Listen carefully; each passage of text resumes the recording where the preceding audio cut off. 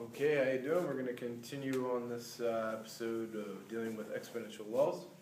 And the exponential law we're going to talk about now is something called the power law. A power is no other than an exponent, but it wouldn't make sense to talk about exponential laws and call it the exponent law.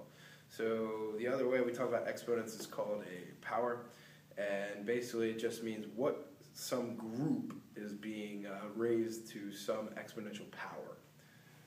So, the power law is all based off of if you have some group with an exponent, and that's it. So you have to have grouping symbols with an exponent on it to be able to apply the power rule. Other than that, you cannot apply the power rule. And if you have an exponent on a parenthesis, it's always outside on the upper right of the parenthesis. So, meaning that for me to even be able to apply the power rule, I must have some parenthesis with some exponent, okay, out here in the upper right. And if it's not in the upper right, then I don't get to multiply that particular group by that value. So that is something very important to understand, is that this has to have parentheses with some exponent outside, or it's just simply the product law if all your parentheses are connected through multiplication. So, if I take a look at this, okay, the power law states that I can multiply the exponents as a shortcut. This is just a shortcut. And the reason this shortcut is because if I take a look at the idea of what an exponent is, and an exponent tells me how many times I'm multiplying something by itself. Well, groups are something, aren't they? So if I put an exponent on a group, it tells me how many times that group is being multiplied by itself. So, for instance, we'll stick with this idea of 4s, like I did in the last problem. If I have 4 squared, I now call this a group, okay? 4 squared by itself as just a group in parentheses is 4 squared, and I don't need the parentheses. However, if I now say I want to raise that power of that quantity of 4 squared to some power, and I say in this case 3. What I've now just done is I put an exponent outside of the group, which means how many times do I want to multiply that group by itself? Well, this group is 4 times 4 on the inside. So what I want to take here is now I want to take 3 of those groups, okay, because that's what the exponent says, and multiply them together. So 3 of these groups. So I would have a 4 squared, there's one group, times a 4 squared, that's the second group, times the third group of 4 squared. Well, going back to the product rule, lo and behold, guess what I've got here? I've taken the power rule and I've turned it back into the product rule. All of these bases are 4s, and numbers are bases. That's the number one thing you need to understand, that an actual number is a base as well. So this 4 is a base, that's a 4, and that's a 4, and those are all bases, so guess what? They're all the same. So what does the product rule allow me to do? It allows me to add their exponents. Well, if I want to add their exponents, I have a base of 4. Adding the exponents, I have a 2, a 2, and a 2. 2 plus 2 plus 2 is 6. So what I get here is 4 to the 6th power. And this whole shortcut came about because of this idea. If you take an exponent of some group, you're writing that group out that many times through multiplication. And then that took us back to the product law, which said, hey, I can just now add all the exponents of the common bases. Well, if I begin to take a look at this particular problem, I came up with 4 to the 6th power. Well, 3 and 2 can be connected by some sort of property, which is multiplication, which would give me 6.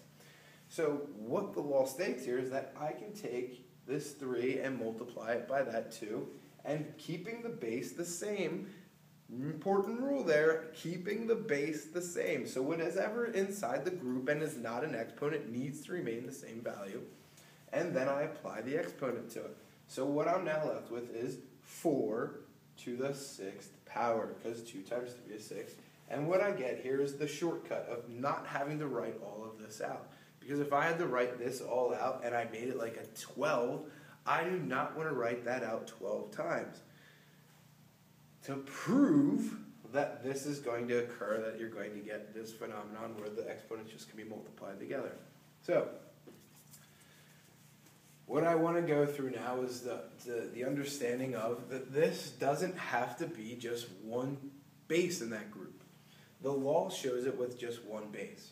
But I just want to show it that you can have multiple bases inside, and what you need to know is that you're just multiplying the exponents of the bases inside by the power on the outside. So this has a generic form where a is just some value.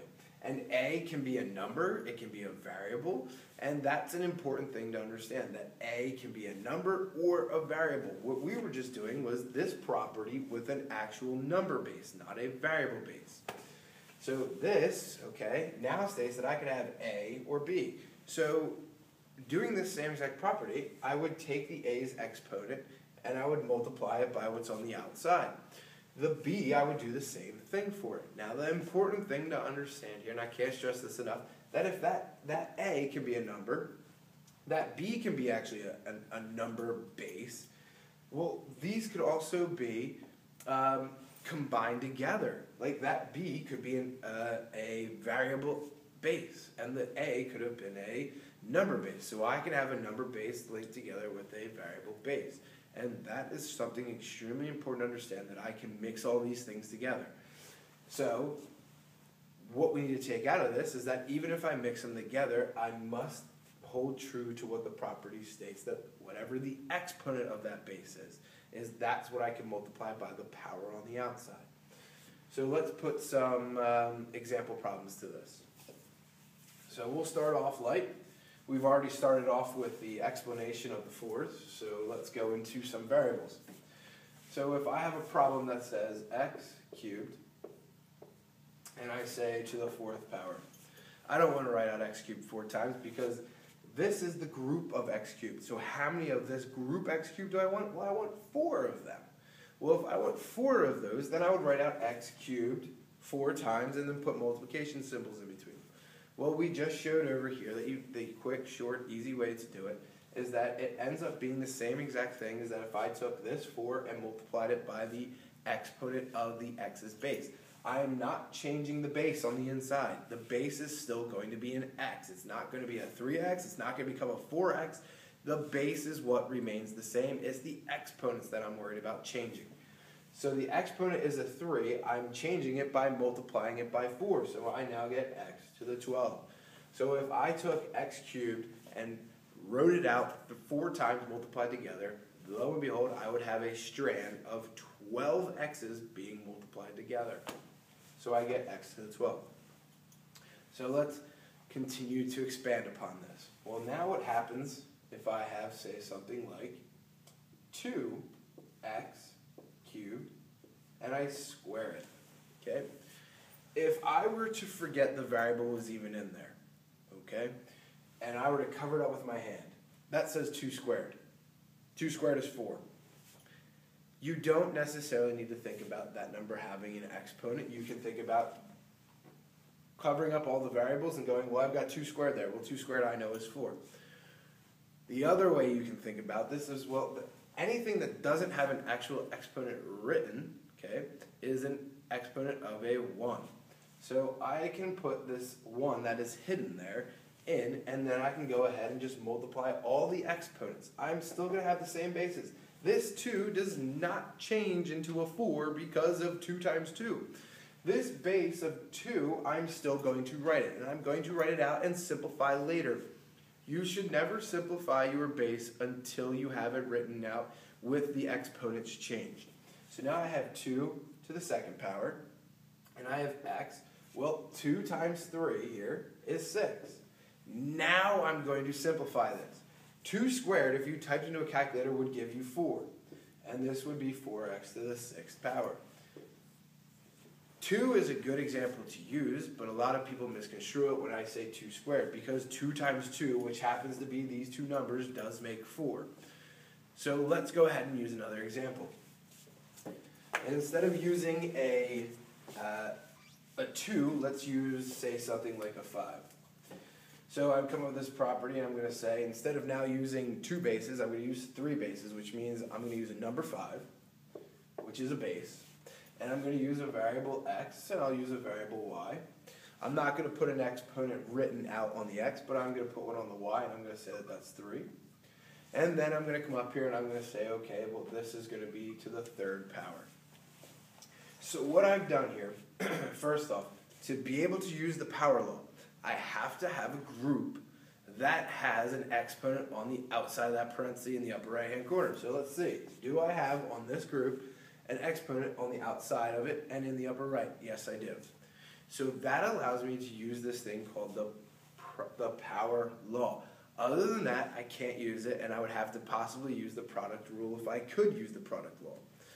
So now, again, thinking about it the two ways, if I covered up all the variables and their exponents, I have 5 cubed. Well, 5 cubed is 125.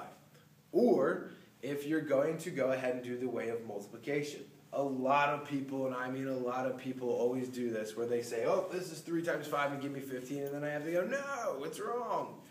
You have to use, you can't change the base. So, you need to know that you are going to have a 5, you're going to have an x, and you're going to have a y. You can take all the bases without their exponents and rewrite them out here. And then what you're going to do is you're going to change the exponents of them, because these laws only apply to changing the exponents. So the exponent on the 5, what is it? Well, if it's not written there, it's a 1. So this becomes a 1, and up here is a 1. So now this 1 changes into a 3, because 3 times 1 is 3. So this is now 5 cubed. This x has a 1 up there, so this 1 becomes a 3. And the y has a 3, well 3 times 3 is 9. And please note that I still have the 5, the x, the y, even over here. I have a 5, I have an x, and I have a y. Now I'm going to simplify my numeric bases if I can. Because if I know that I can type into a calculator 5 raised to some power, it will give me an answer. If you stuck x into a calculator raised to some 3, it's going to come back to you and go, what the heck is this? So, if you type into the calculator 5 cubed, you'll get 125. So I get 125 x cubed y to the 9th power, and then I'm done. And the important thing here to know is this first step to this second step, that all I did was I wrote out my bases and then changed their exponents. So I hope that you understand that and realize that you need to make sure that if you're a person who needs to do step by step, that you should write out this step here. That these 5, the 5, the x, and the y are still going to remain there. And then you're just changing the exponents. And then you can deal with things later. So, because the next video I'm going to talk about is combining the exponential law with the product law and putting them all into one problem. So, I hope that for now that you understand the power law, and please don't try to do combination problems until you truly fully understand the product law and the power law separately. If you don't understand them separately, combining them is just going to be one big disaster. So understand them separately, and then we'll come back and talk about what happens when you combine them. So I hope that helps for any homework that you're currently doing.